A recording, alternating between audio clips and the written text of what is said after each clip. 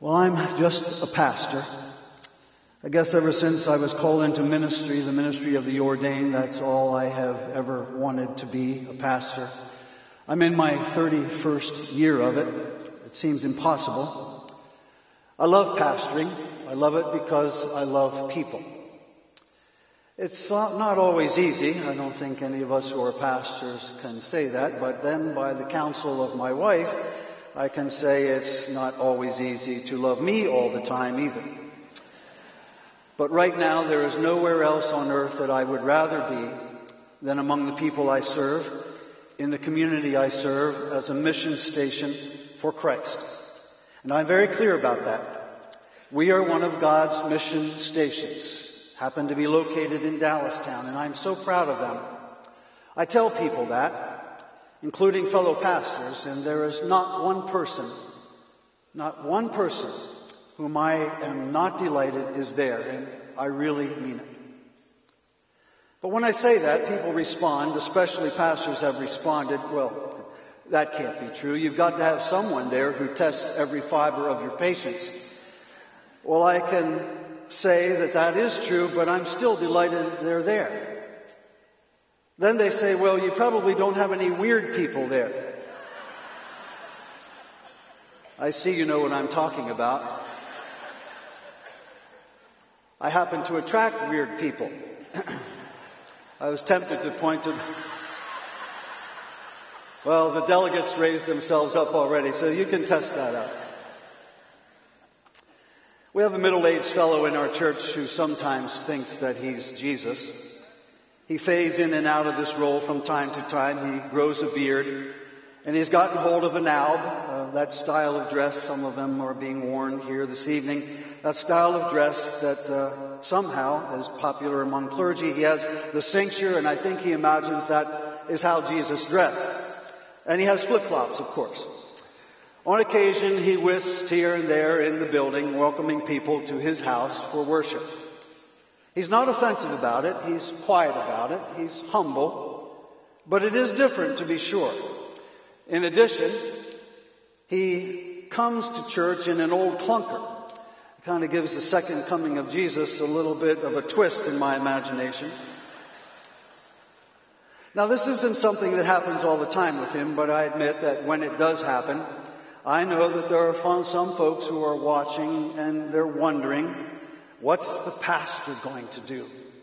When is he going to put a stop to this? Well, one of the board members did finally ask me to approach him, and I said, no, not me. I'm not touching this. And I'm thinking to myself, Jesus surprised us once being born of the Virgin Mary. He may be Jesus for all I know.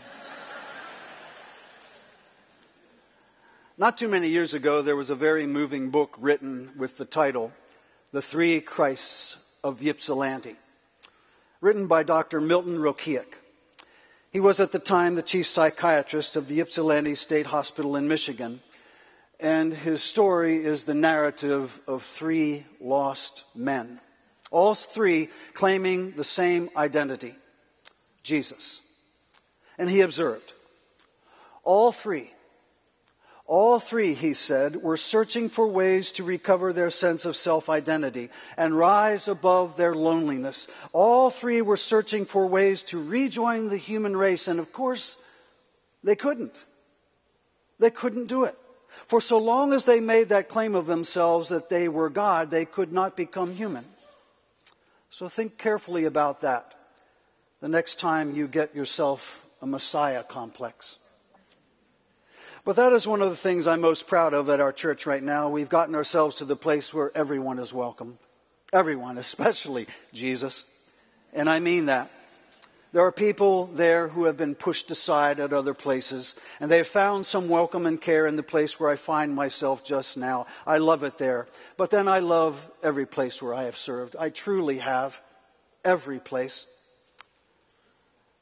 I am a pastor, a servant of Christ. A servant, and I walk by faith. Today we are speaking of the river flowing in us. It's the theme through the day, and we're talking about the interior life. We call it the life of faith. We walk by faith, and so I hope we can dig some deeper wells into faith tonight. They are not new wells. The women and men whose lives we celebrate today, who we are remembering, they have dug those wells, and they have enjoyed and tasted the waters that have flowed from them. By faith, they dug the wells. They dug them in times of spiritual drought in order to find the water that lies very deep. And they've also taken of that water in the freshness of the spring when the snow has melted and the rains have been plentiful. And the wells that they dug have overflowed with abundance. And our colleagues in ministry, our friends, our beloved, they have taken the water in every season of their lives. And in our turn, we have enjoyed the water too. I take heart in the book of Genesis. Isaac, the story reads, digged again the wells of water which they digged in the days of Abraham his father, for the Philistines had stopped them up after the death of Abraham, and he called those names by the same names by which his father had called them. We're digging wells that our fathers and mothers in the faith knew. And they digged the wells which were dug before them by their fathers and mothers, and all have been sustained by drinking of this deep water, the waters of faith. Paul knew it. Paul knew about these waters. It was the way he lived, by faith. When he writes to Timothy, as we read this evening, he is in prison. The end is near. Some people die in an instant and they are never given the chance to reflect on their past, but he's in prison and Paul has a lot of time.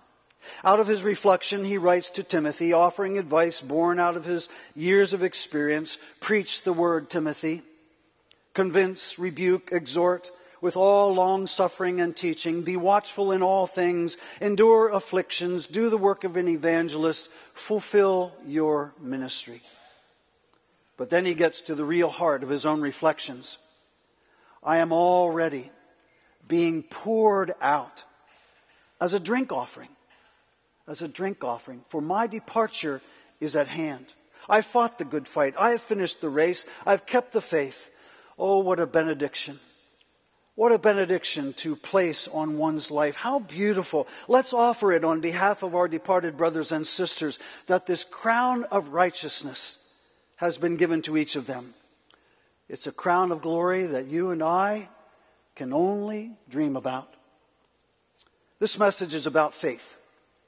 The Bible said, as we heard read in Hebrews, that it is impossible to please God without faith.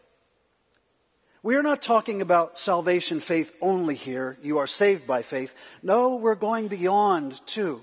To sanctifying faith. Faith that is a gift of the Holy Spirit. One of those listed in 1 Corinthians 12. Faithfulness. It is a faith listed in one of the fruits of the Spirit, listed in Galatians 5. It is faith that really makes you believe that God is alive. That you can walk with God and talk with God along the pilgrim way, even in the middle of a barren land. There is God.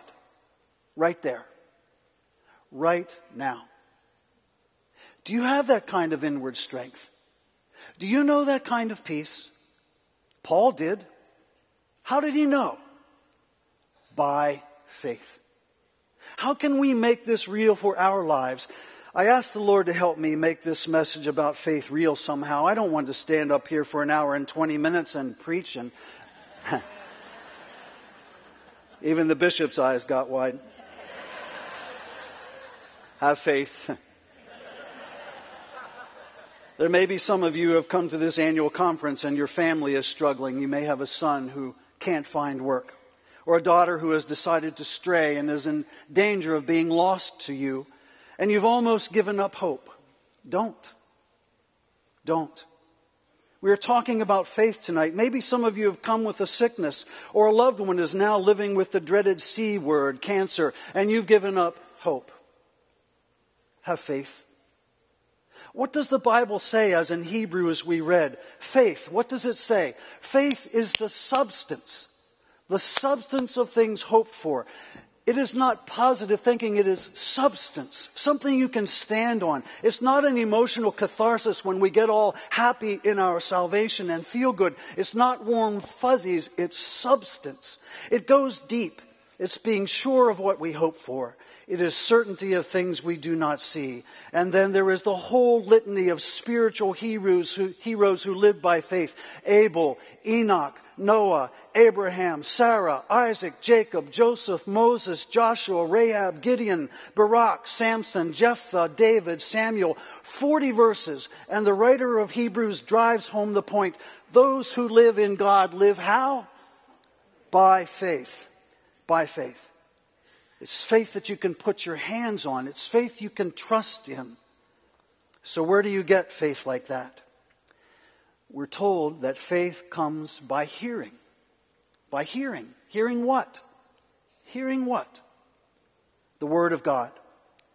We are told the more of this Word you know, the greater your access to faith. You can't be a stronger follower of Christ without spending more time in His Word. Read the Bible out loud every now and then. It's a good exercise. Let it soak in. How about Genesis? Close your eyes if it helps. In the beginning, God created the heavens and the earth. Think about that. Darkness covered the face of the deep. The Holy Spirit was hovering over the face of the deep. Sound effects.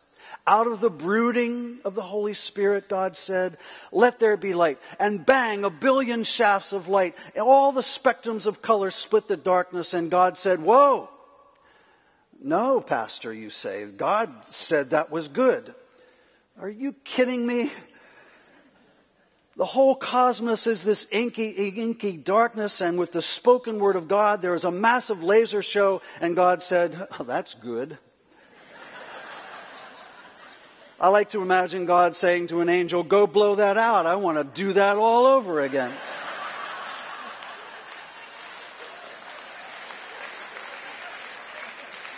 This is incredible. Faith comes by hearing the Word of God, and yet we struggle with the highest percentage of biblical illiteracy we can imagine, where Christians think they can get by with an 8th grade biblical understanding of the Scriptures. What have you done of any importance in your life that you could get by with an 8th grade knowledge of education? For 5 decades now, I've heard the lament over the Bible not being read in the schools anymore. This isn't nearly so tragic. Not nearly so tragic as the Bible not being read in our homes anymore. Faith is the substance. Faith is the substance that comes by hearing. 2 years ago, this past May, my wife, daughter, and I had the chance to cruise the Mediterranean region. Egypt, Ephesus, Corinth, Rome. And in Rome, I called to mind the old Mamertine prison, where legend tells that both Paul and Peter, in their turn, were kept before their death. There was a church built over the site in the 16th century, much later, to preserve the site. It was used as a prison for 11 centuries, and the last known use of it was in the 4th century. Here, tradition tells, Paul spent his last days before being beheaded. Now, for those of you who think the Christian faith promises a trouble-free life, you had better think again, because Paul's beheading pokes a big hole in that whole stinking theory of prosperity. Pardon my adjective. Paul wrote from that prison, and 2 of his letters were to Timothy. Chapter 4 is his last will and testament. He wrote, Timothy, wherever you go, preach the word. Go ahead, reprove, correct, but preach the word. He knew he was going to lose his head before too much time passed, but does he complain, oh God, what have you done to me? What did I do to deserve this end, God? I followed the living Christ, and this is where it landed me? No. Here's what he says. The time of my departure is at hand. What class? Almost beats John Wesley, who said from his deathbed, some of you know it, best of all, God is with us. Paul said, the time of my departure is at hand. It seems so matter of fact, like my plane's about to leave at 5 o'clock. I fought a good fight. I finished the course. Henceforth the crown of righteousness, which the Lord, the righteous judge, shall give me on that day. And not only to me, but also to all who have longed for his appearing. Timothy, he says, Demas has left me. He got to Rome, got all caught up in Rome's worldly ways. He left me, headed back to Thessalonica.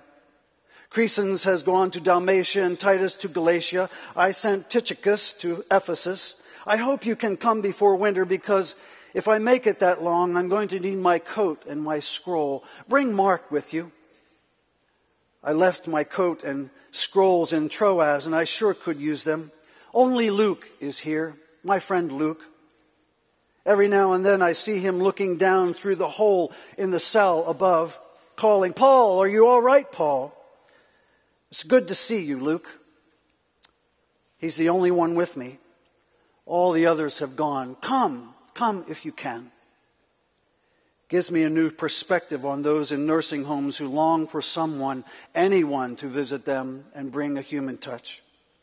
But we're redigging old wells tonight. Our brothers and sisters before us dug them too and found that faith is alive. Faith has substance. You can count on it. You can trust it. And the more you know of the Word of God and its drama, the more potential you have for an increase of faith. As I asked before, did you come to this auditorium tonight with a longing in your heart? Some family member that you desperately want to see meet Christ.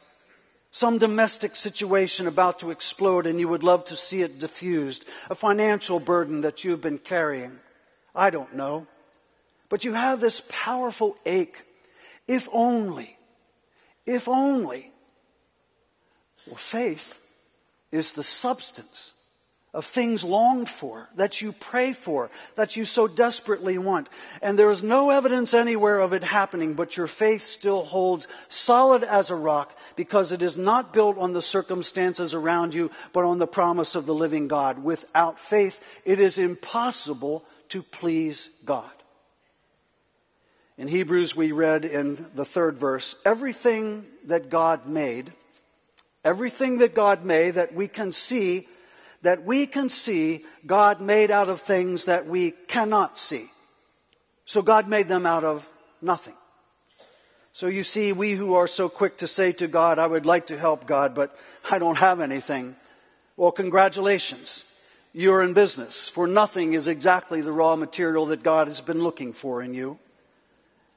God loves it best, and God will always use it. So what does this faith look like when you see it? How is this faith exercised in a way that becomes a blessing? Well, if you're paying attention, you will see the substance of faith in many places. Whenever I go to the beach where there is a boardwalk, I love to sit on a beach and watch people. I don't know, maybe it's a sign of my age. Except when I take a youth group, I make it their assignment to sit on the boardwalk and watch people too. I ask them to watch for half an hour, and then for devotions later in the evening, I ask them to report back what they had seen, what they had observed in the people who passed by. It's just a study in human nature and watching people.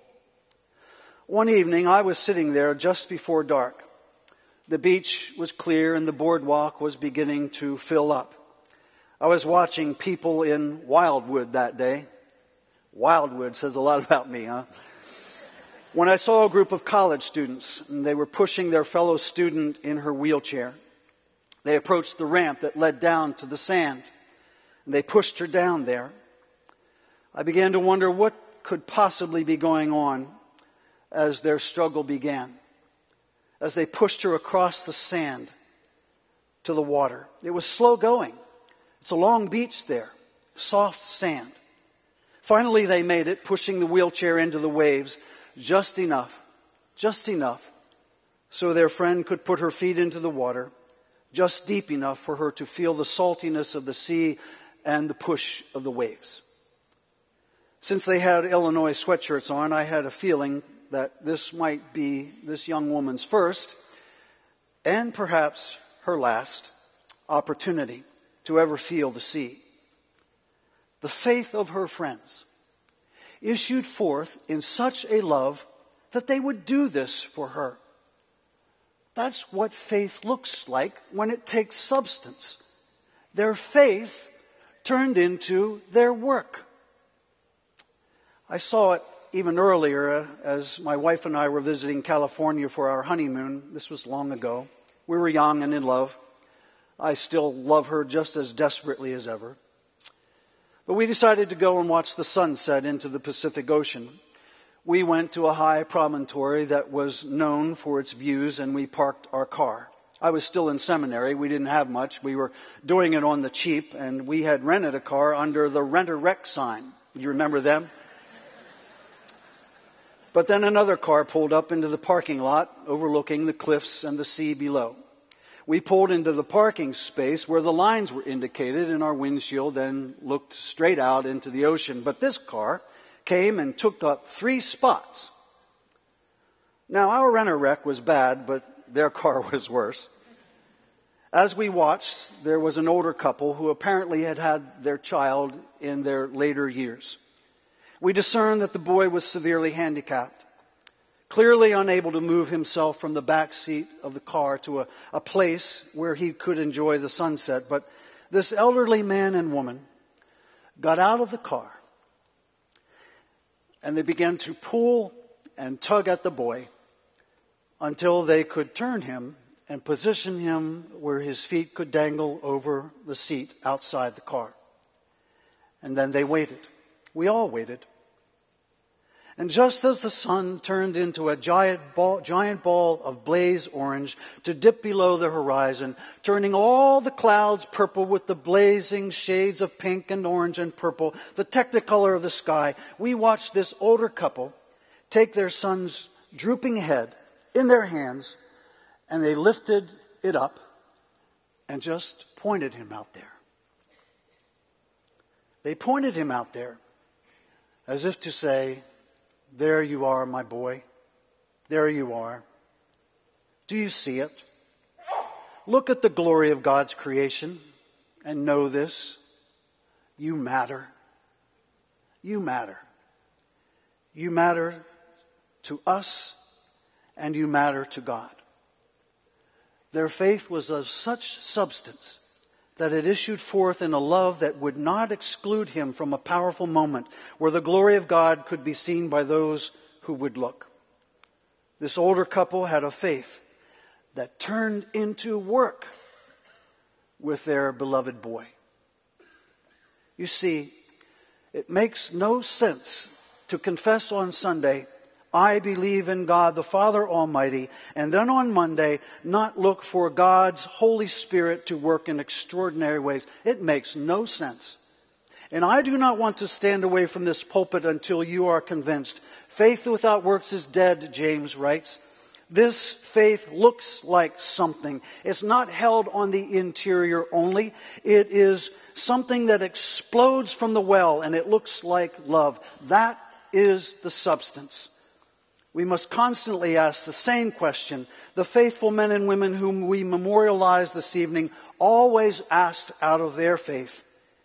We have to dig the same wells. "Oh Lord, what do you want me to do about this?" And the faith of a person, the faith of a church, a people of God will always be determined by the willingness of the people to go into the world with their mops and buckets and do some cleaning because we love that world as much as God does. So what is the great burden in your heart? What is the longing that you wish for, you hope for, you pray for, asking, "Oh God, do something in my life here. I need you so desperately." And then believe it. Faith is the substance of things hoped for, longed for, the evidence of things not even seen. Doesn't look like there's a snowball's chance in the heat of summer of it ever happening. What did you think I was going to say?